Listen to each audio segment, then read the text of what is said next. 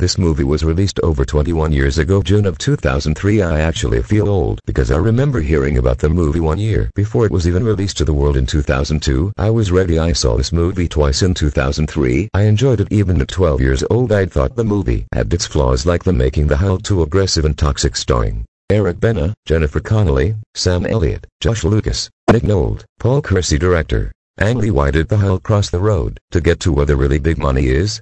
Okay, I don't mean to start this review off being cynical. I like the idea of comic adaptations, and I've watched quite a few episodes of the Bill Bixby and Lou Ferrigno version of the Hulk in the past.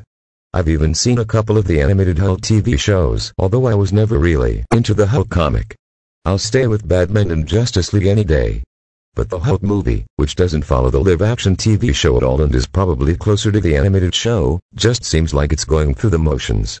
The directing by Ang Lee is quite tight, although nothing special, and Jennifer Connelly, Nick Nolte and Sam Elliott are all good, but Eric Bana's version of Bruce Banner, the Hulk, could be a bit livelier, although admittedly he does have a pretty tough job, because whichever way you look at it, he is going to be overshadowed by the CGI that is the Hulk.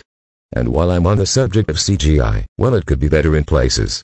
When you compare the CGI Hulk to the CGI characters Scooby-Doo and Kangaroo Jack, both completely different types of movie to Hulk, I know, but both mix CGI characters with live action, the Hulk is just not convincing in a number of scenes. This is especially apparent when the Hulk first starts appearing on screen. The movement seems jerky and falls a bit like the stop-motion type giant monsters of yesteryear.